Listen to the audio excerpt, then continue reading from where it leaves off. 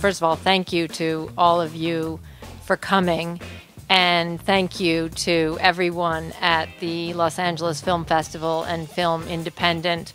It's just been an amazing experience, this whole festival. And I studied Russian in high school, and I had always been kind of sitting at the, very much at the sidelines, sitting in Chicago, actually, watching the Soviet Union come apart. And he said, why did you have to focus on him? He's just one guy. And there are hundreds and hundreds of people who are in prison who have nothing to do with Yukos. They're just people who did something that pissed off the government, or they had companies that the government wanted.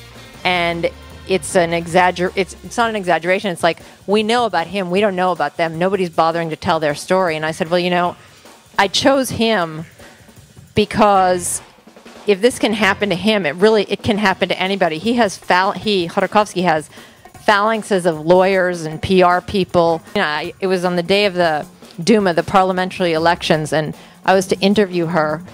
And when she didn't want to talk to any of the handlers or fixers that I had around me because they're Russians, so she insisted that I call her on her cell phone to set the thing up.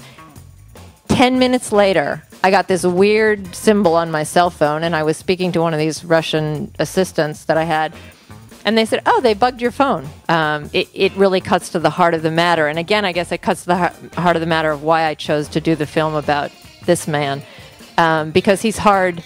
In certain ways, he's hard to feel sorry for. It's hard to feel sympathetic towards him. I don't know if he's guilty or innocent. I don't know what he was doing. I don't know if he was paying his taxes or he wasn't, or cheating or lying or stealing or even killing people. But the reality is that what is happening to all these people around him who did nothing is unacceptable.